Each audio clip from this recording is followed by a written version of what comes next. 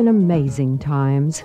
Our 20th century world is wealthy in ways that ancient man could not have imagined. The reason is simple. We have made tremendous advances in scientific knowledge. In our century, Einstein's theory of special relativity, the familiar E equals mc squared, has led to everything from lasers to nuclear weapons. From the development of quantum mechanics, the study of how particles behave within atoms, we have gotten computers, transistor radios, and nearly everything electronic. Now, a small group of physicists wants to build the largest single scientific instrument ever created. The idea is to look still deeper into atoms, to see inside the heart of things.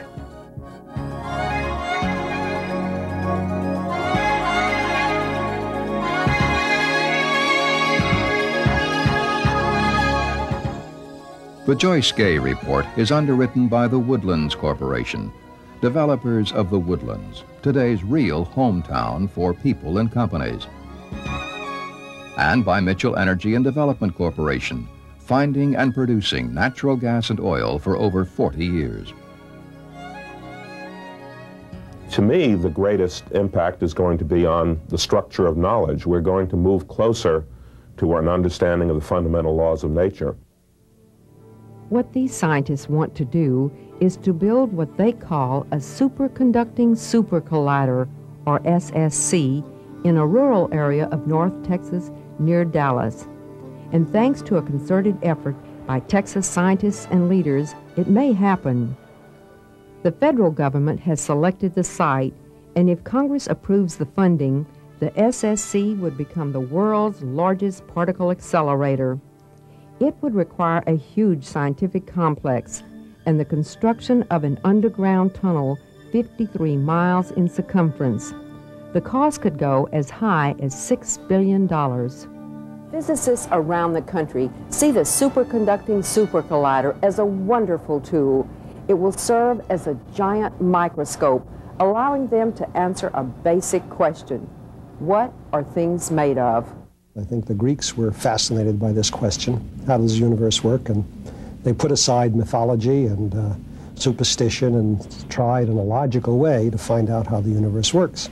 They developed a strategy: atoms, small things. If you devise the most primordial, simplest objects, and you say these are the building blocks, then you ask what are those objects and how do they cluster together to make the bigger things, the things you can touch and smell and see.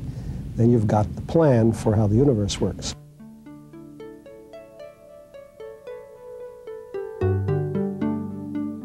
The ancient Greeks had no way to confirm their theories, but scientists today have already built huge particle accelerators like this one at Fermilab near Chicago that can look inside atoms. The problem is the accelerators aren't big enough. One of the fundamental things we've learned from quantum mechanics, from physics of the 20th century, is that as we probe the very small, the world of the atom and within the atom, the nucleus, the smaller the distance scale that we want to try to probe, the higher has to be the energy of the particles that we're probing with. The SSC would be 20 times as powerful as the accelerator at Fermilab. Scientists using it would accelerate two beams of protons, part of the nucleus of atoms, to almost the speed of light before smashing them together. They would then record the results. To achieve this enormous energy, protons will hurtle first through a linear accelerator and into a small booster ring. From there, a series of larger rings will push them to more than 99% of the speed of light. Finally, they will be injected into the main accelerator, an oval ring 53 miles around. Radio waves will accelerate the protons as they race thousands of times each second around the main ring. But the more energy the particles gather, the harder it is to make them take curves. So the protons must be continuously steered by powerful superconducting magnets. At maximum energy, the protons collide. Scientists then use a huge device known as a detector to track even smaller particles that live only for an instant. Can it really answer the questions about the nature of matter or the beginning of our universe? Yeah, and that, Joyce, it's interesting you say that, because there are two sciences that are a little bit offbeat. One is cosmology, which asks the question of how the universe came into existence and how it developed into what we see today. And there's particle physics, which goes beyond chemistry, which deals with atoms, beyond nuclear physics that deals with the nucleus. It asks what are the ultimate constituents, what is matter really made of at the deepest level we can possibly ask. And these two fields, one the study of the biggest thing in the world itself, the whole universe, the other the study of the smallest possible things, are really the same science. No one will actually see what happens inside the rings when the protons collide. The particles are too small. But computers will record the data and then will recreate in a graphic sense what happened. At the moment of collision, the protons will reach an energy of 40 trillion volts. For an instant, man will recreate ultra-high temperature conditions that scientists believe existed at the beginning of the universe, at the so-called Big Bang. In that sense, the machine is a time machine. It takes us back to the nature of the universe shortly after the Big Bang, maybe, a 1,000th of a billionth of a second after the Big Bang. One of the key predictions that has been made that we can test with the super collider is that there well may be a new field of nature called the scalar field. One of the most dramatic things that we have seen come out of astronomy in the past years is that it appears from observational evidence recently that all of the galaxies in our universe may be clustered in a large-scale structure that resembles huge bubbles, huge voids with nothing inside, and all the matter of all the galaxies clustered on thin shells around these empty bubbles. That would be an evidence of what we call in physics a phase transition in this scalar field that would have happened in the early universe, in which it would be a bit like the foam of a boiling kettle of water crystallizing and locking into forevermore the structure of the universe, the memory of that boiling process at the very beginning of time. While some scientists see the super collider as a time machine, others regard it as a microscope. Today, quarks and leptons are thought to be the basic constituents of matter. But scientists want to peer inside this subatomic world to learn more. Nobel Prize winner Steven Weinberg says there's a theory to confirm which may explain why these particles have mass. There is a new force that we know exists. We don't know all its properties, and we know that we're going to find it with the SSC if the SSC is built, because everything we know about it indicates that its effects will become manifest at the energies that can be reached at the SSC. That's one of the reasons the SSC is being designed to reach those energies.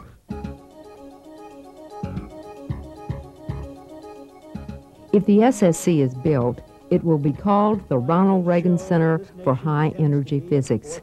While still in office, President Reagan approved its creation. Every time someone turns on his desk computer, makes a phone call, or plays a video game, he's plugging into that mysterious world of quantum physics. The superconducting super collider is the doorway to that new world of quantum change, of quantum progress for science and for our economy.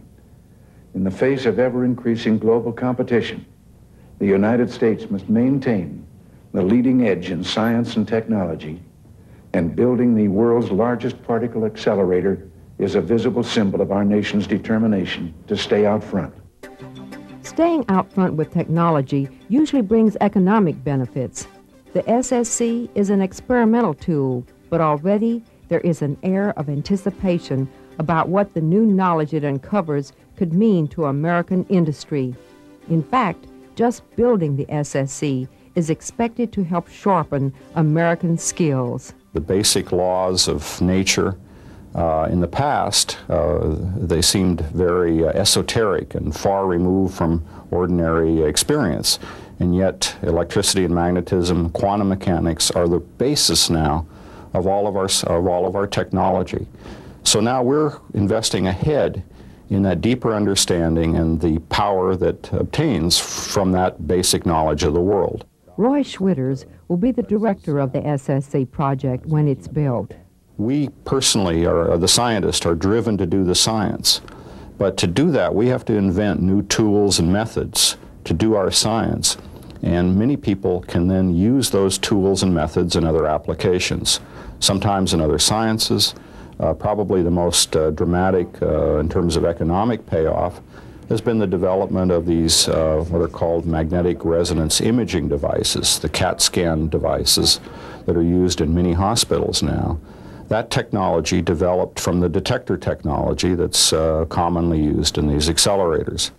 Today, magnetic resonance imaging is considered a billion-dollar industry, not counting the lives that have been saved. The part of the Houston Area Research Center, known as the Texas Accelerator Center, has also worked on accelerator magnet design. Its director is Dr. Russ Hewson. What other kinds of practical applications might you get from this research? There are other areas that will help. The very small accelerator that is in the very front end of the machine is also used for PET scanning, positron emission tomography, that's used in the hospitals for detection of heart disease and so on. So they're very positive things that spin off as you're building this machine. We don't know what we'll find, but in the past we've always found very significant discoveries. There is also a fear that if America does not invest in the SSC, then our economic competitors will. It's generally been understood, not only here in the United States, but also by the countries that we compete with, countries like Japan and the countries of Western Europe and the Soviet Union, that you can't have a scientific establishment based just on producing consumer products or developing applied technologies for specific applications, that a healthy scientific establishment has to include research at the frontiers of knowledge. And for that reason, all of our competitors are building high-energy physics laboratories. Some of the most important discoveries of the last decade were made, in fact, the last few decades were made at the great consortium at CERN in Geneva. 14 European nations built the huge particle accelerator at CERN, and they'll have a new model in operation this year. Many scientists believe that the commitment at CERN has allowed European nations to challenge the United States half-century of leadership in particle physics. Today, many American scientists travel to Geneva in order to conduct experiments. Meanwhile, in North Texas, people await a decision by Congress to fund the early stages of the Super Collider's development. It could be the catalytic agent that catapults us into the 21st century, very similarly to what the Johnson Space Center did for the Gulf Coast and all of the Southwest region in the 60s and the 70s. So, it is not the only project, but it is certainly one of the most instrumental projects in transitioning the Texas economy to a more high technology base than we've had in the past. Joe Barton's district includes the site in Ellis County chosen by the Department of Energy for the Super Collider. In the direct economic impact, in the construction phase of the project, we'd look at approximately 7,000 construction jobs. In the operational phase of the project, we'd look at about somewhere between 2,000 and 2,500 direct jobs on site, and my guess is between 10 and 15,000 indirect jobs in the Texas economy. The word jobs has a welcome ring to most Texans. The depressed economy has cost many people their ability to earn a decent living. The SSC would be placed near the small town of Waxahachie, just south of Dallas, and the town's leaders welcome the prospect of the giant complex becoming a neighbor. I think the town will benefit tremendously from it. I think it's a chance of a lifetime, so to speak, for a city of our size. Chances like this just come along once in the history of a town. When the SSC is built, this sleepy part of rural Texas will never be the same again. $6 billion will be spent during a 7-year construction phase. Then once the SSC is in operation, its annual budget will approach $300 million. What's more, the history of similar large projects suggests that the SSC will encourage additional growth in Ellis County and the rest of the state. Texas politicians hope that the Super Collider project will be the catalyst for bringing other technology-based projects to the state. They also believe the SSC will enhance our state's universities. Former Governor Mark White was among the first of the state's leaders to see the potential of the SSC for Texas. In 1984, he authorized a $400,000 grant to the Houston Area Research Center so that Hart could find an appropriate site for the project.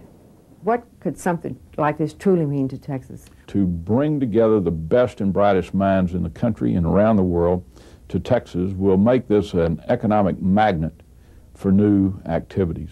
People will come here because this is where the action is. Just like they came to Texas when there was a new oil boom. That was where the action was. The action to bring the SSC to Texas started in 1983, 5 years before the Department of Energy picked the Texas site over contenders in 5 other states. It began with the efforts of a few scientists, then picked up steam with the help of a well-known businessman, and later grew with the support of state politicians from both major parties. Governor Clements activated a commission that the legislature created to help bring the SSC to Texas, and he put his weight behind the proposal. Well, you know, it also appeared that this effort cut across all party lines. Behind the scenes, how much was it truly a bipartisan effort? Totally. It was a 100% effort on everybody's part, and it wasn't only the congressional delegation that sort of set the tone in this regard, but it was also in the local communities, it was in the legislature, it was in state government, it was all across the state that this is not a Republican party nor a Democratic party nor a partisan issue of any kind. This is what's good for Texas. Texans were united on the SSC proposal largely because of the efforts of a small group of high-energy physicists at several universities. These men realized the significance of the SSC and told others about it. They also pushed for a research center that would serve as a precursor to the SSC. A key member of this group was Texas A&M scientist Dr. Peter McIntyre. Why did you suggest back in 1983, I believe it was, that an accelerator project be built in Texas? At that point in time, until that point in time, Texas was really not perceived on the national scene as a major player in high energy research, in the development of accelerators. And so a proposal for the Super Collider would come, as it were, in a vacuum from a present engagement in that field. We managed to gel the support of 4 of our major universities, Texas A&M University, the University of Texas, the University of Houston, and Rice, to agree to work together in launching a common center for accelerator research based in the Woodlands, the Texas Accelerator Center, under the umbrella of the Houston Area Research Center. That, I believe, was a pivotal step for the Super Collider. The Texas Accelerator Center would become a key factor in the quest for the SSC, and Dr. Peter McIntyre credits businessman George Mitchell with providing much of the seed money to start the center. So I asked Peter, what do you need to really try to get this thing moving? He said, well, we need a helium cryogenic generator, which gives you liquid helium, which is an expensive piece of equipment, about $500,000. We need certain facilities. We need this.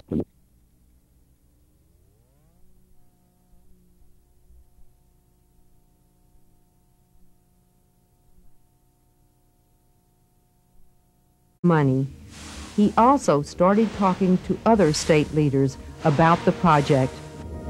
At Hark's Texas Accelerator Center, work began on a federal contract to design the type of huge superconducting magnets necessary for the SSC. Dr. Hewson, who came to the center from Fermilab, joined Peter McIntyre and others in developing support for an SSC proposal. What lessons might be learned in seeing how the SSC was brought to Texas for bringing other major scientific projects here? The scientists themselves gave many, many talks around the state to Rotary clubs, Kiwanis, high schools, to introduce to people the idea, what it was about, what it's for. I think that was a very important part of getting it started, getting the ball rolling. The scientists talked to the congressional delegation and pointed out to them the various advantages of the machine, its use, and the spin-offs that it would have for society. And we have, in that way, convinced the Texas delegation to be solidly behind the SSC. So that when it came time, the fact that we, to put our proposal together, we had a lot of people in the state through the Hark structure that were knowledgeable about what was going on, and we weren't stirring around trying to figure out what is this super collider project everybody's talking about. We knew. I think this educational experience was a very good one, because I keep meeting Texans, and the first thing they tell me is that they're excited about the superconducting super collider. I've never met a Texan who said it was a bad idea. Once the Department of Energy announced it would seek the best possible site in the nation, Texas backers of the SSC went to work harder. The state funded the site selection process. 14 possible sites were picked and then winnowed down to 2. And in a major move, Texans went to the polls in 1987 and approved spending $1 billion in bond money on the SSC project if a Texas site were selected. No other state would match this offer. And the people of Texas said, let's participate to the extent of $1 billion right in the middle of a depression that we were going through here in Texas. That was a magnificent gesture on the part of the people of Texas of full support. Another factor was the geology of the land around Waxahachie. The tunnel for the SSC would be placed 150 feet underground. It was critical to the project that there be little or no movement of the earth, either from tremors, fault lines, or land subsidence. And Ellis County was on top of one of the most stable land formations in the nation, a formation known as the Austin Chalk. This stable environment met the government's requirements in every way. When the selection of the Texas site was announced last November, politicians from other states suddenly became less interested in supporting the SSC. That meant funding for such a costly project would be difficult. Nearly everyone agrees that the Super Collider is a good idea, but many in Congress question whether we can afford the project right now. This is where the battle lines are drawn. Congress has been asked to supply $250 million for the SSC project in the coming fiscal year. Joe Barton, one of the early supporters of the project, is optimistic Congress will vote to fund it. I have to believe that the United States of America wants to remain a great country economically, and I have to believe if they want to make that commitment, they're going to need to fund projects like the SSC. Yet some scientists also fear investing so much money in just one project. This is an expensive project, and some scientists fear that money spent on this project is going to take money away from their scientific areas. And I can understand that's a natural feeling. I don't think it's necessarily true that scientific spending is a zero-sum game, that spending money in one area of science necessarily takes it away from other areas. It may take it away from completely different parts of the federal budget. Texas has a large and powerful delegation in Congress, so many observers feel the state has the political clout to get the SSC funded. Scientists and contractors in other states who may share in the development and use of the Super Collider are also expected to ask their representatives to support its funding. Nobel laureate Leon Lederman has testified on behalf of the SSC. I think one of the most important things about it is it gives a message to the young potential scientists in the country that the country's interested in this kind of abstract science, and therefore it encourages them to invest in science.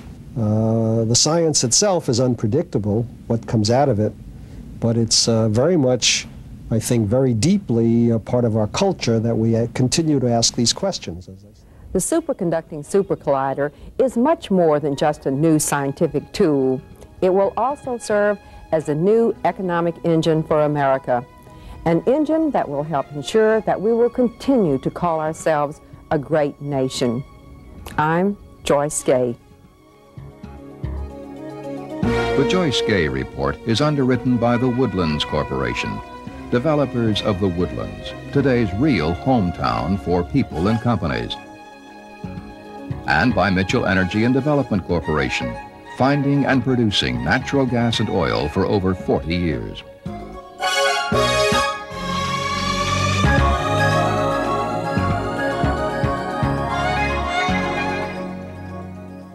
The long-term potential for enhancing our understanding of these fundamental forces of nature can literally set the course for our civilization in the next 1,000 years. These are very profound human questions. For a nation, a great nation like the United States, to turn its back on this aspect of what we call our civilization would be a tremendous defeat